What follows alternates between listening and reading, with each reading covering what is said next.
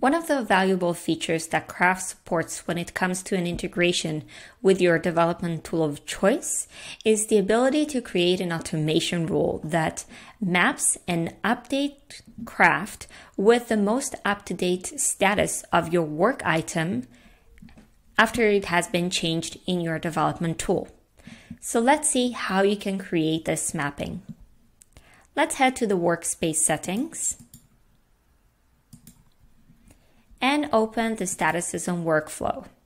The top section of the page essentially represents the entire product lifecycle along with its statuses. So everything that is prior to development, when the items are open from a product team's perspective, when the items are in progress in development, and when the items have completed development and you may have additional stages along the way before you declare an item has been deployed and published. So any kind of release notes or additional content that needs to be written and updated with the information in regards to the item that was just developed. When it comes to the automation rules, you can map each one of the statuses in your development tool to Craft statuses that we have here at the top. So for example, the left-hand side represents the dev status, on the right is Craft status.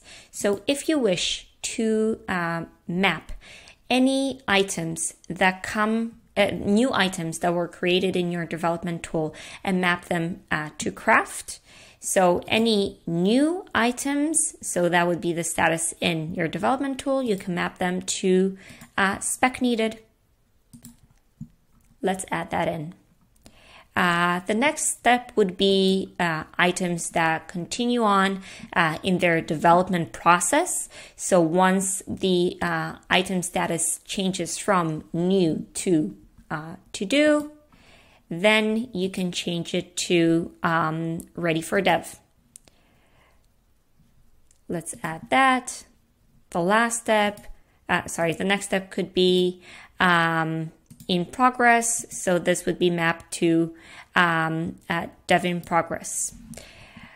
Same goes for, let's add that in, another status for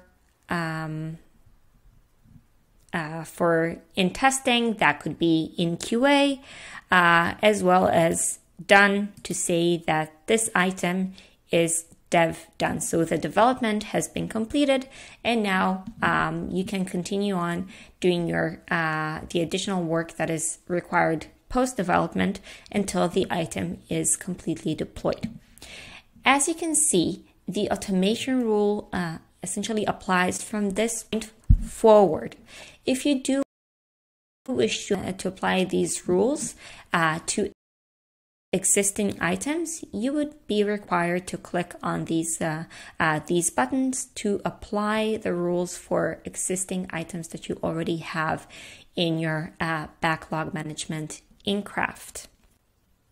One thing to bear in mind is that in order to recognize the status that is coming in from your development tool, we need to have at least one event fired from the development tool into Craft.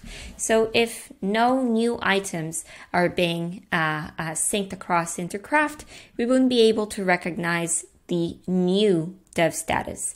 So run a quick test, shoot out and trigger some updates to represent each one of your statuses in your development tool in order to create this mapping.